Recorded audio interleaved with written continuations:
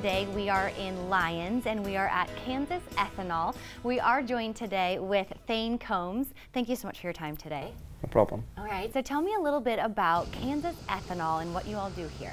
We are an ethanol plant that produces annually 80 million gallons a year of fuel-grade ethanol produced from grain, mainly corn, grown here in central Kansas.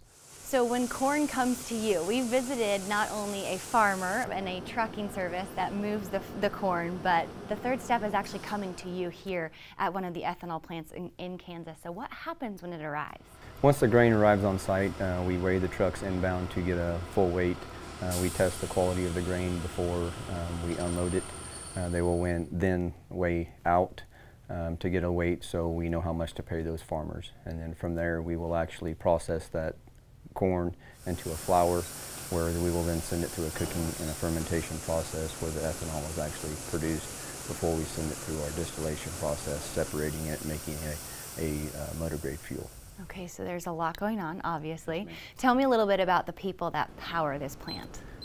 We currently employ 60 employees. That's made up of administration, operations, and maintenance department. The plant runs 24 hours a day, 7 days a week.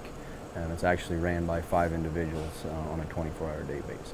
Man, you guys are busy. And so about how much ethanol is produced here?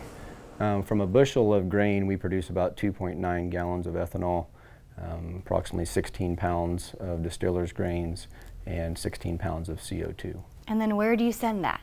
The ethanol that we produce here is actually sent to refiners and blenders in Kansas and Oklahoma who process that into the gasoline stream and then ends up at the fuel pumps. Not only does ethanol come out of the grain, there are some other co-products as well. Yes, we produce high quality distiller's grain both in a wet and a dry form. We produce corn oil that's actually sold into the feed markets. We produce CO2 that's actually sold into the food processing. And then part of our distiller's grains we further process here on site and actually make pelleted products for beef cattle. One of 12 ethanol plants across the state. What makes you so special here? What kind of makes us unique is we have diversified to have numerous co-products to add value back to our facility, but you're trying to extract the valuable portions of that kernel. So most people think of corn as just a grain, and we take that one kernel and create multiple beneficial products for the agricultural as well as the motor industries.